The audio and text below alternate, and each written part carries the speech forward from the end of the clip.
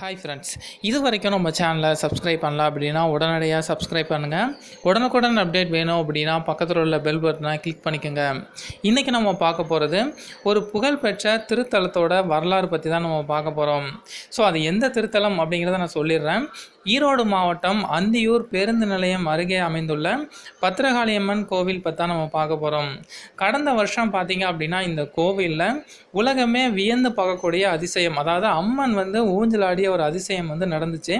இந்த கோவிலோட தல வரலாறு என்ன அப்படின்னு பார்த்தீங்கன்னா, இந்த கோவில் அமைந்திருக்கிற இடத்துல பல நூறு வருஷங்களுக்கு முன்னாடி பார்த்தீங்க அப்படின்னா ஒரு மேய்ச்சல் காடாக இருந்துச்சு. இந்த மேய்ச்சல் காட்டில் பார்த்தீங்க அப்படின்னா காலையில் பசுக்கள் எல்லாம் புல் மேய்ந்து விட்டு மாலை நேரத்தில் வீடு திரும்பும்.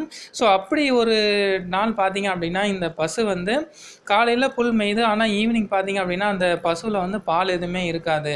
ஸோ இந்த அதிசயம் எப்படி நடக்குது அப்படிங்கிற மாதிரி புலம்பி நின்று அந்த பசுவோட உரிமையாளர் பார்த்தீங்க அப்படின்னா அடுத்த நாள் அந்த பசுவை பின்தொடர்ந்து போயிட்டே இருக்கிறாரு. அப்போ பார்க்கும்போது அதிசயம் நிகழ்ந்தது. அதாவது ஒரு புற்றில் இருக்கக்கூடிய 5 தலை நாகம் அந்த பசுவோட பால் குடிக்குது. ஸோ இதை பார்த்தா அந்த பசுவோட உரிமையாளர் அதிர்ச்சி அடைஞ்சு போகிறாரு. ஸோ அன்னைக்கு நைட்டு அவருடைய கனவுல காளி தோன்றி இந்த இடத்துல நான் கோயில் கொள்ள விரும்புவதாக சொல்லி மறைஞ்சிட்டாரு. ஸோ அதுக்கப்புறம் பார்த்தீங்க அப்படின்னா அந்த பசுவோட உரிமையாளர் அந்த இடத்துல ஒரு கோவில் அமைச்சு காளி சிலை அமைச்சு பிரதிஷ்டை பண்ணி வழிபட ஆரம்பித்தாங்க. இந்த கோவிலில் குடிக்கொண்டுள்ள காளி பார்த்தீங்க அப்படின்னா தன்னை வழிபடவங்களுக்கு கனவுல பதில் சொல்கிறதா அங்கே உள்ள பக்தர்களுக்கு ஒரு நம்பிக்கை இருக்குது.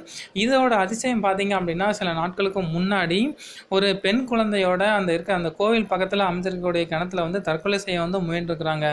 ஸோ இந்த சம்பவத்தை முன்கூட்டியே அந்த கோவில் பூசாரிக்கு கனவுல காளி சொல்லியிருக்கிறாங்க. அந்த பெண் காப்பாற்றப்பட்டிருக்கிறாங்க. ஸோ அதுக்கடுத்து பார்த்தீங்க அப்படின்னா அடிக்கடி பக்தர்களோட கனவுல தோன்றி அவங்களுக்கு பலன் சொல்கிறாங்க.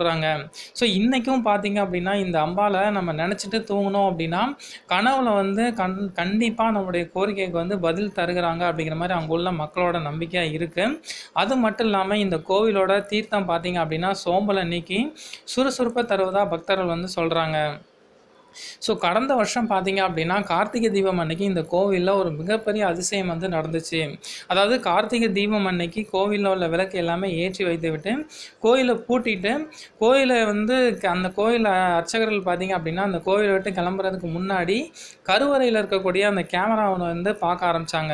ஸோ அப்போ பார்த்தீங்க அப்படின்னா அந்த கருவறையில் இருக்கக்கூடிய திரைசீலையில் ஒரு உருவம் ஆடுவது போல் தெரிஞ்சிருக்குது. ஸோ ஏதோ தீப்பிடிச்சிருக்குமோ அப்படிங்கிற மாதிரி உற்று நோக்கி பார்க்கும்போது அந்த திரைசீலையில் பார்த்தீங்க அப்படின்னா ஒரு பெண் உருவம் முன்னும் பெண்ணும் ஆடுவது போல் அவங்களுக்கு தெரிஞ்சிருக்குது. ஸோ நல்லா பார்த்துருக்குறாங்க. இந்த காளி தான் இந்த ஊஞ்சல் ஆடுவது போல் அதிசயம் நிகழ்த்திருக்குது அப்படிங்கிற மாதிரி அந்த மக்கள் நம்ப ஆரம்பிச்சிட்டாங்க. அது மட்டும் இல்லாமல் இந்த வீடியோ பார்த்தீங்க அப்படின்னா சமூக வலைதளங்களில் வைரலாக போக ஆரம்பிச்சது. உலகமே வியந்து பார்க்க ஆரம்பிச்சது. இந்த தலம் பார்த்தீங்க அப்படின்னா ராகு தோஷ நிவர்த்தி தலமாக கருதப்படுது. செவ்வாய் மற்றும் வெள்ளி அந்த 2 நாளில் ராகு காலத்தில் காளி சன்னதி முன்பு விளக்கேற்றி வழிபட்டோம் அப்படின்னா திருமண தடை அகலும் அப்படிங்கிற மாதிரி சொல்கிறாங்க. இந்த கோவிலோட தல வரலாறு, இந்த கோவிலோட அதிசயங்கள், இந்த கோவிலோட ஸ்பெஷல் எல்லாமே நம்ம பார்த்தோம். இந்த வீடியோ உங்களுக்கு பிடிச்சது அப்படின்னா லைக் பண்ணுங்கள், ஷேர் பண்ணுங்கள். Thank you friends.